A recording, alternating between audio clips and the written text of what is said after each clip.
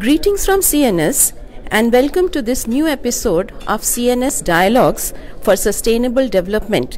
This is a special CNS series presenting insightful and thought-provoking interviews from leaders for accelerating progress towards achieving the Sustainable Development Goals by 2030. Ending AIDS by 2030 is one of these targets, and we have just 133 months left to do so. Also, we cannot end AIDS without ending tuberculosis, because TB still remains one of the single largest killers of people living with HIV. This episode of CNS Dialogues for Sustainable Development features today Dr. Susan Swindells, Professor in the Department of Internal Medicine, University of Nebraska Medical Center, USA. And we will hear more of this from her today on site from the 12th National Conference of AIDS Society of India, which began today in Chennai. Welcome, Susan. Thank you. And we are really excited because I think you have done a lot of work on TB control in people living with HIV, and we are excited to hear about new treatment options for preventing TB in people living with HIV. So, do you think we are losing on the fight against AIDS because of tuberculosis? Because despite a lot of efforts being made by people like you and other HIV experts, people living with HIV are now leading a normal life and lifespan has also increased. But still, lot many are dying because of tuberculosis. So, how to prevent that, and what are your reflections on this? So, thank you for that. And you're absolutely right that TB is the number one killer of people with HIV globally. And so it's a disease that can be prevented, and it's also very treatable. So really, there is not much excuse for this, and I think we can do much better. And so we know that TB preventive therapy is effective. It's effective in people with HIV, but the uptake globally is very poor. So very few people with HIV get offered this. And the reasons for that are several. So first of all, the conventional preventive therapy for TB takes a long time. It's at least 6 or 9 months of treatment. The treatment has side effects. TB drugs have not developed as quickly as drugs for HIV. Now we have HIV drugs which are very potent. They work extremely well and have basically no side effects, which is fantastic. But for TB, we're still dealing with drugs with side effects. Physicians, providers worry that if they give preventive therapy, perhaps they will give patients that have TB but they don't know it resistance. And for people with HIV, there's been so much priority on giving them antiretroviral therapy that the TB preventive therapy just gets forgotten. So I think we have some exciting opportunities now. We have new, shorter courses of treatment to prevent TB that are as good, if not better, than the standard 6 months of INH. So 4 months of rifampin works well. Weekly INH and rifampin for 3 months works very well. And a study that I just co-chaired that was recently published shows that 1 month of daily INH and rifampin works well. And so the beauty of the 1 month treatment is that the completion rates, the number of people that completed the treatment, was the highest we've ever seen, because taking treatment for a month, most people can do that. Whereas, 6 months is a whole other story, and then you get tired of it. But 1 month, people did very well. And because it was so short, there was less side effects, and it was as effective. And so we're excited that the WHO is looking at including this in their guidelines, and we hope that there will be uptake of this 1 month treatment in many countries in the world, including, here in India. So this study was done in the US, or which other countries? So this study was funded by the US National Institutes of Health. They paid for it. but it was done in many different countries throughout the world that are part of this NIH-funded clinical trials network. So we had 2 sites in India, site in Thailand, Haiti, Peru, Brazil, and then many sub-Saharan African countries, South Africa, Botswana, Uganda, Kenya, all contributed. And then we had 3,000 patients in the study altogether, all with people with HIV and that didn't have TB, and we gave them this therapy and found it was as good as the control, which was the standard 6 months. So probably means this is good news because as you said, treatment adherence would be much more for a 1 month therapy, obviously.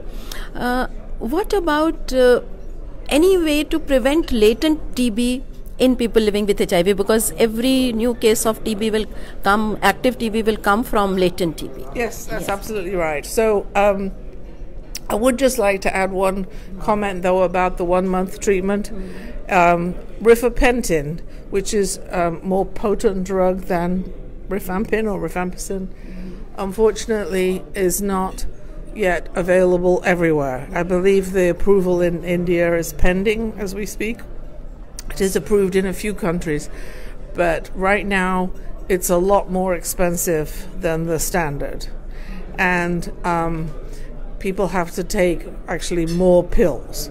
So we have work to do in improving access, both in getting the manufacturer to reduce the cost, and or ideally getting the your wonderful generic drug manufacturers here in India to make a combination tablet that will be easier to take. So those things I think are important before global uptake, but I know that there's interest in that. So in terms of preventing even TB infection, that's a little bit more complicated. And so traditionally, tuberculosis is a disease of mostly poor people that live in crowded housing situations or that are forced together, maybe in a prison or some area like that where there's just not a lot of space. They have maybe poor air quality, inadequate sanitation, not enough access to healthcare. All of these things can contribute to the spread of TB by just airborne spread, as you know, is spread by coughing, by droplets. And so that is more of a sort of infrastructure, public health problem than one that can be cured by medicine. But that's not to say that we shouldn't all be trying to do that. And as you know, people with HIV are at more risk for catching this TB infection. And then if they do, they have a much greater risk of going on to develop active disease. And so those are important priorities. You're right that the shorter regimen will take some time for its uptake. But what about the proper use of current tools available? Whatever is the current regimen available, I think we have a target of putting 6 million people with HIV on TB preventive therapy by 2022. As of now, the uptake is low there. Forget about those who are not infected with HIV. They're also there, isn't it? So now, how do we go? How do we accelerate this use of better use of existing tools? And do you think it is important to test and treat latent TB rather than just treat in the case of people living with HIV? Should they not be tested for latent TB first? I think the data would suggest that, well, no, we know this. I know that if someone has HIV, then they will benefit from the preventive therapy whether or not they have evidence of latent infection. So you do a TB skin test or you do this interferon gamma release assay, this blood test, IGRA. Those that have evidence of infection will benefit more, but even without, people with HIV will benefit from being offered preventive therapy. And so you're correct that India has a ways to go to reach this goal of 6 million people by, was it 2022? Right now, the proportion of people eligible for preventive therapy, they're actually getting it, is very low. And it's for some of these reasons that I've talked about. Indian providers tell me that they worry that their patients are going to have resistance. So part of the problem is TB is difficult to diagnose, the active disease. It can be difficult and sometimes more difficult in people with HIV. But the diagnostics have improved. And so now it's easier to rule out TB, to exclude TB from someone before you give them this preventive therapy. And you can do that with a simple, we have people cough and do a simple test on the sputum and make sure they don't have TB first. So I think if that kind of strategy is adopted more, that would be helpful. And what about this TPT which is given, the TB preventive treatment given? Does it have to be repeated, or is it once for all? And what are the side effects as of now which are being seen in people? Those are great questions. So I'll talk about the one about repeating courses of treatment, and that is a question we do not know the answer to. So it is possible in an area with a lot of TB, high burden for TB, that when someone takes the preventive therapy, perhaps it won't last forever. We know from the study that I did, for example, of the 1 month treatment, that the effect lasts for 3 years. But more than that, we don't know if it lasts for, but 3 years is pretty good. But obviously you need it to last for longer than that. And so there is a big study going on where patients are going to get the course of therapy annually, like more than once, and to see if that's a better strategy. And we should know something about that next year. But right now we don't know if it's important to repeat the treatment after it's been given after a certain period of time. So that might turn out. Your other question about side effects. So generally speaking, side effects of TB preventive therapy are two important ones. It can cause inflammation of the liver and hepatitis, which can be quite severe, rarely, but it can happen. And so that's something you have to be mindful of. People have to be watched to make sure they don't get liver inflammation. And the other one is a condition called peripheral neuropathy, which affects the nerves, mostly of the hands and feet, and starts with numbness and tingling, which can progress to a painful condition. And if it's not recognized, that can be irreversible. So those are the two most serious side effects that can happen in a small percentage of people who take these treatments. And since you're talking of peripheral neuropathy, and diabetes also causes neuropathy, so what about this triple burden, supposing somebody on TB treatment and also having diabetes along with HIV/AIDS? So that's another really important issue that we've yet to get our arms around or really be able to study very well. And I was very surprised to see the data coming out of some of the programs in India about how many people that are getting treatment for TB also have diabetes. The proportion is very high. I think probably one of the highest in the world, I think, here in India. And so that complicates everything. We don't know exactly what is the best treatment for the diabetes that would go with the TB treatment and maybe improve the outcome, how to potentially prevent this. But there's a lot of work needs to be done to learn how to best treat people that have tuberculosis and diabetes, and then some of them, of course, will have HIV as well. So then you've got a lot of different medicines, maybe potential for drug interactions, other problems. So that's a challenging problem that definitely needs a lot more research. Any out-of-the-box approaches you would like to share in the context of course, the World's AIDS Day, which will be on 1st of December? for the way forward to controlling AIDS, not only controlling ending AIDS as well as TB by 2030? So I think one of the more interesting developments we've had in terms of HIV treatment that has come out of the US and some other countries is use of this long-acting injection therapy.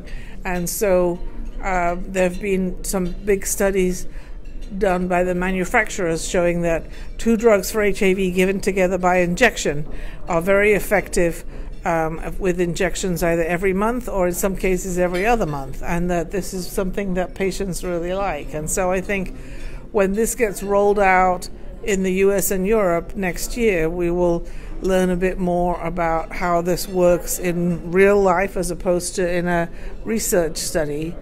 But I'm also working on, have some funding to actually work on the development of long-acting drugs for TB. So say, for example, this 1-month INH and rifampicin, if we could make that into an injection, and then people come in and they just get the 1 injection and then that's it.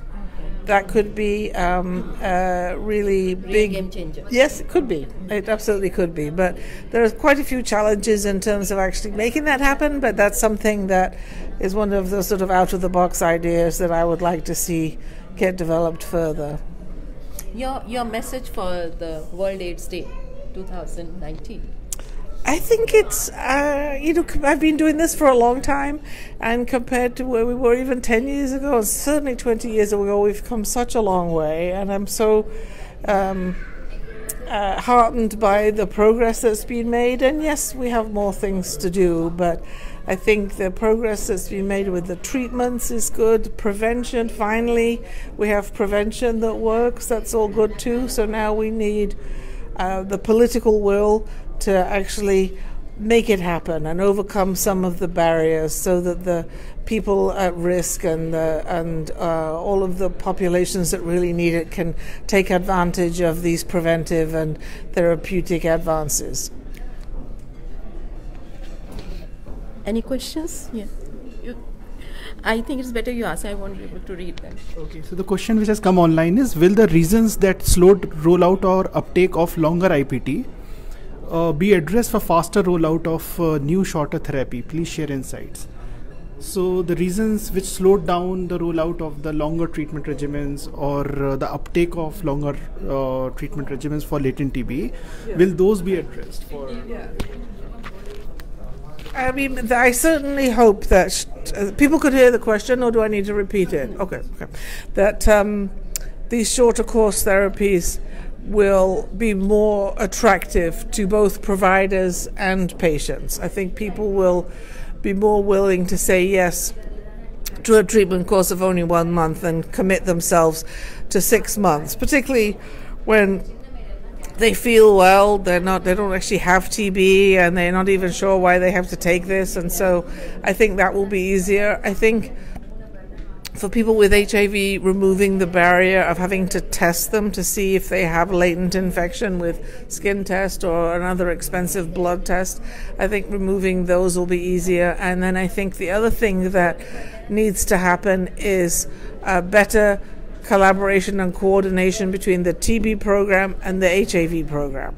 So right now in many parts of the world, as you know, these are separate, and they're both working hard to take care of people. But, one's in this part of town, one's in that part of town, and there's not enough communication, and patient has to go here or there, and everyone thinks that's someone else's job. And so I think that would be the other thing that will really make a difference. And slowly I think that is happening in many places. Now, one question which comes to my mind from the question which was asked just now, this new 1-month treatment regimen, would it have lesser side effects or the same? Or yes. So in our study we did show that we had less side effects than the longer course of treatment, but in a way that's almost to be expected. It's just there's less time on the medicine, less opportunity to actually develop the side effects. Some of them take a while to come on, and so it sort of stands to reason that there would be less side effects with a shorter course, but we did actually prove that, so that was reassuring. Okay. So the next step there is, just as you said, that the cost needs to be such affordable for people, countries to roll it out. So when the work of the scientist is over, it's the work of other people that begins to ensure that it reaches the people for whom it was meant. That's exactly right.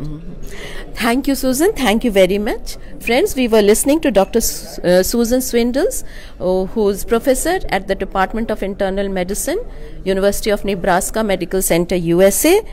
And she was talking to CNS on site at the 12th National Conference of AIDS Society of India in this new episode of CNS Dialogues for Sustainable Development. Stay tuned for our next episode. Thank you.